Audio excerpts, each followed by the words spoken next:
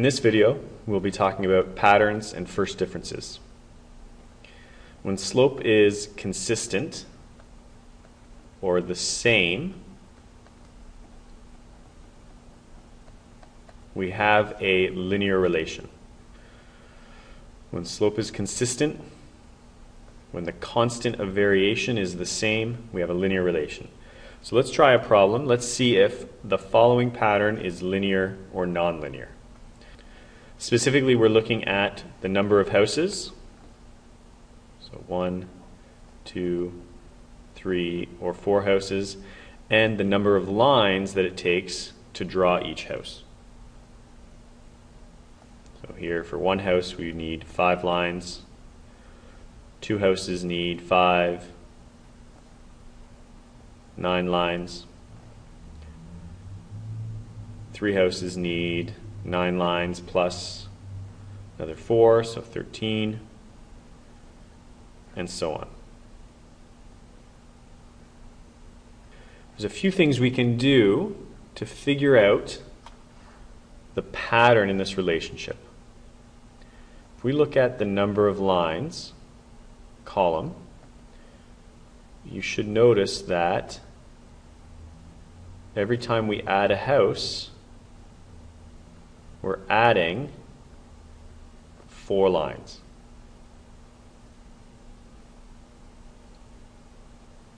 So when we increase, we go up by 4.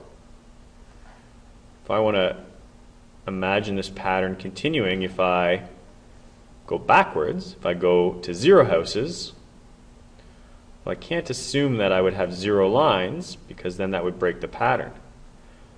To go to 0 houses, I need to take the 5 lines that it took to build one house and, following the pattern, subtract 4. So when I have 0 houses, I really have 1 line.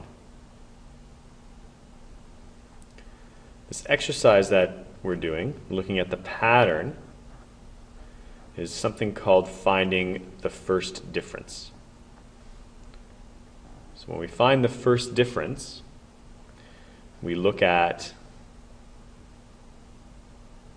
a row, and we look at the y value in the row, the dependent variable, and we subtract from it the number in the row above. And we do this for all the rows in our table. So I look at the y value, 9, and I subtract the number in the row above.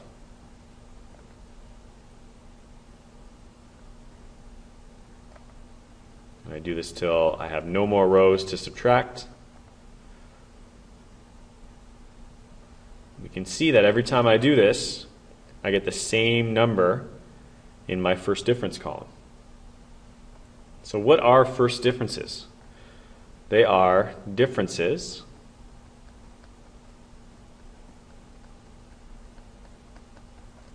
in consecutive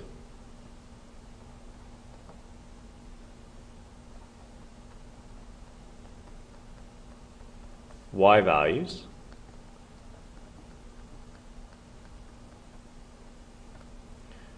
when there are evenly spaced x values.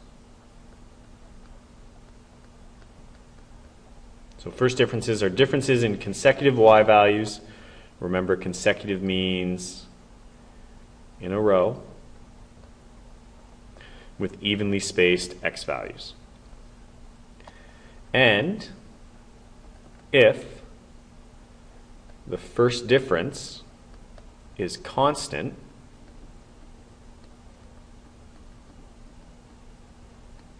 if all of the first differences are the same, then the relationship that we're looking at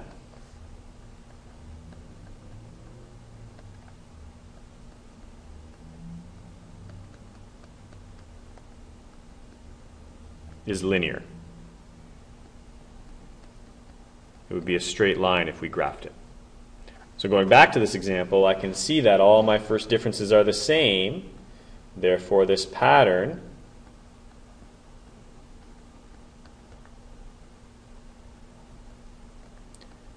is linear.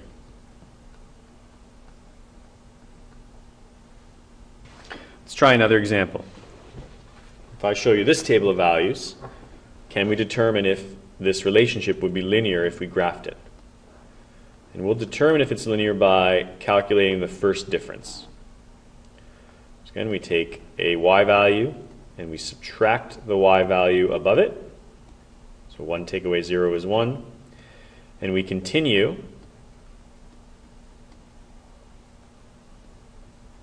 for all of our rows. So 9 take away 4 is 5. 16 take away 9 is 7. And here, this is where this relationship is different from the previous one we looked at. My first differences are all different numbers. So we can say that is not linear.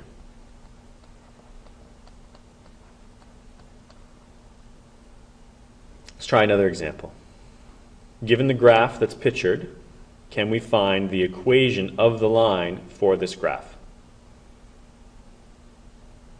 We should ask ourselves first if this is partial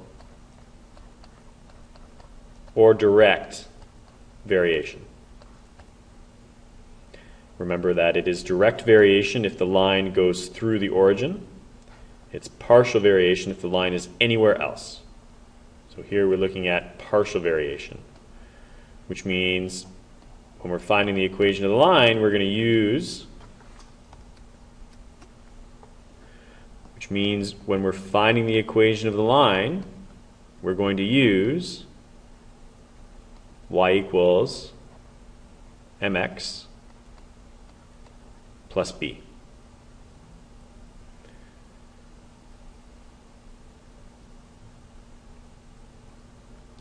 M is the slope.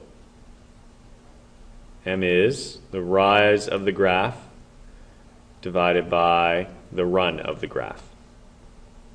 We can pick any 2 points to try and find the rise and the run. Here I've picked the point 2 and 0 and 5 and 6, and I can see that the graph is rising 6 units and running 3 units. So my rise divided by my run would be 6 over 3, or I would have a slope of 2. So filling in my information, I have y equals 2x plus b. B represents the starting value, or, as we saw in class, the point where the graph crosses over the y-axis. So here that starting value is -4. So my equation would be y equals 2x take away 4. And now we've come to something called the rule of 4, which is a relationship can be represented in 4 ways. We can represent a relationship with words.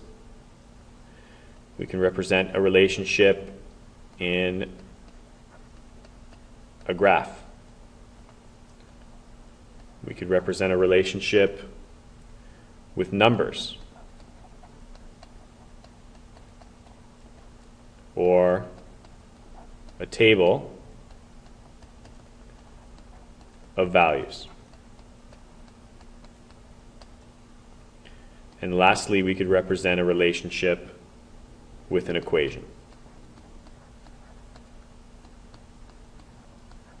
So 4 ways to represent a relationship: words, graphs, numbers, and equations. So let's try and use the rule of 4 to represent the following graph. We already have our graph.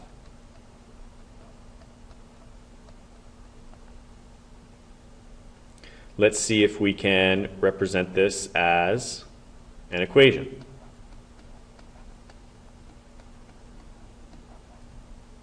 Again, looking at this is partial variation. So we're dealing with the equation y equals mx plus b. I can identify my starting value. My starting value is +4.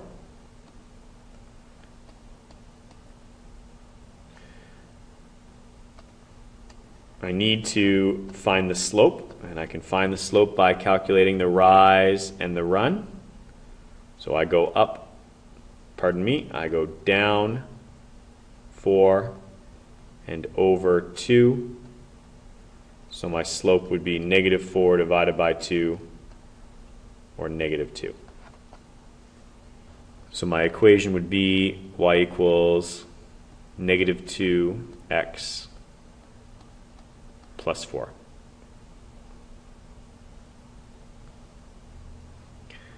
As a table, or in numbers, I could simply look at my equation. I could simply look at my equation and create a table of values. When x is 0, y is 4. When x is 1, y is 2, and so on.